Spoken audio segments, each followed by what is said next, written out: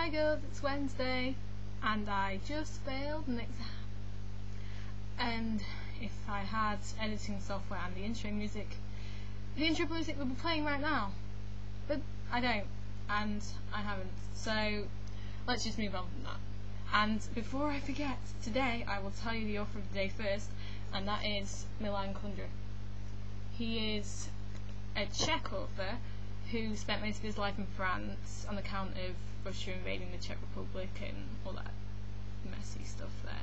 Anyway, and he wrote a novel called The Unbearable Lightness of Being, which is mainly to do with philosophy, a bit to do with politics and against communism and that kind of thing. But yeah, it's really good, and it's basically about how our actions are meaningless because they only occur one time and then are forgotten, which is slightly depressing, but you know, makes you think. And yeah, I think you should definitely read his stuff. And I'm gonna, on my 50 books list, I'm gonna read this book, which I just hold up, called Ignorance. It's on my 50 book list. I don't know if any of you guys are doing the book challenge this year, but if you are, then we can have like progress reports and stuff. So far I've read like 3 books. I'm quite proud.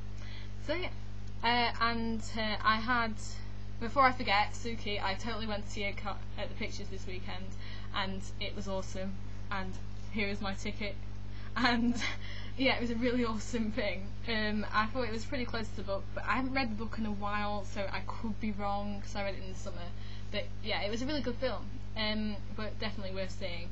And I had a challenge from you to write a poem about a rock star nun. I don't know if you know this, but Carol Ann Duffy did this poem called Elvis's twin sister, which is his twin sister is a nun, and it's quite similar sort of theme to this. I don't know if you knew about that and based it on that, or you just look and giving. But I'm going to read the poem in American accent, and in no way am I taking the piss out of American people. American people are awesome. But yes, feel free to laugh at my American accent. Okay. Said, didn't you know, honey bun? Didn't you know I like to have fun? I swing my hips in time whenever they let me shine. Sing out those words on my brother, or you, my holy mother. I say, didn't you know, sweetie pie, about the music I make, my oh my. You know I praise the Lord on the morn, quietly tend to the lawn. I make planks for the homeless, make phone calls to the phoneless, 'cause I got the number of the Father. See, I got into this habit. I can't seem to kick, scream, or stab it. You know I still dig you, God, but hell, this ain't half up. I want to be a rock star nun. Wouldn't that be fun? But yes, that is my rock star nun poem from last week. And I got another challenge from Kate to write about my ambrosia, which I understand is to do with food. So yes, I basically wrote sort of a second-person narrative, reasonably short on that, because I didn't want to do 2 poems in one video. So this is it. The first thing my eye was drawn to in the room was the enormous waterfall raging violently, the most beautiful, rich, deep brown. The river slid along almost lazily until it reached that point. It had a thick, creamy texture to it that seduced you into approaching. But as you did, you'd notice the rest of the room. The very ground that you walked on was composed of emerald green licorice grass, sticky and chewy, that seemed to grow from the soft, sludgy mud. All around were great flowers of fantastical colours, the brightest reds, the deepest greens, and the most garish oranges. The hard shells concealed fountains of sweet white sherbet running through the core.